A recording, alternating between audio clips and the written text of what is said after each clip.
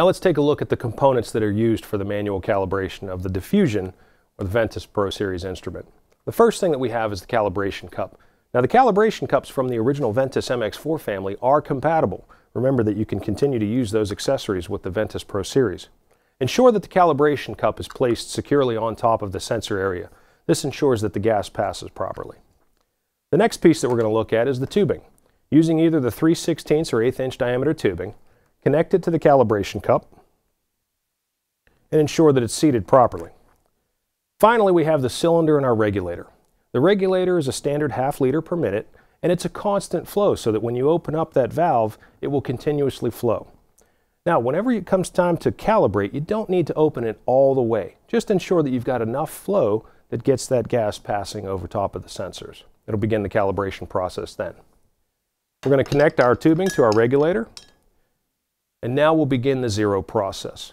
We're going to advance using the left button to the zero menu, and once we're there, we're going to press enter or the right button to execute the zero function. When the zero process happens, it's setting the baseline for the toxic sensors, and it's also setting the baseline for the LEL. This ensures that you've got a clean environment and good levels.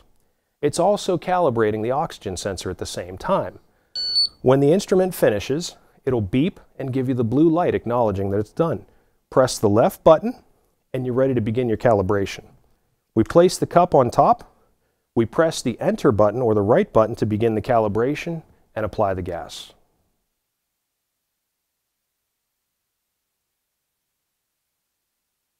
As gas is applied, the instrument recognizes it, you'll see the clock flashing in the status bar, and you'll begin to get the readings for your calibration.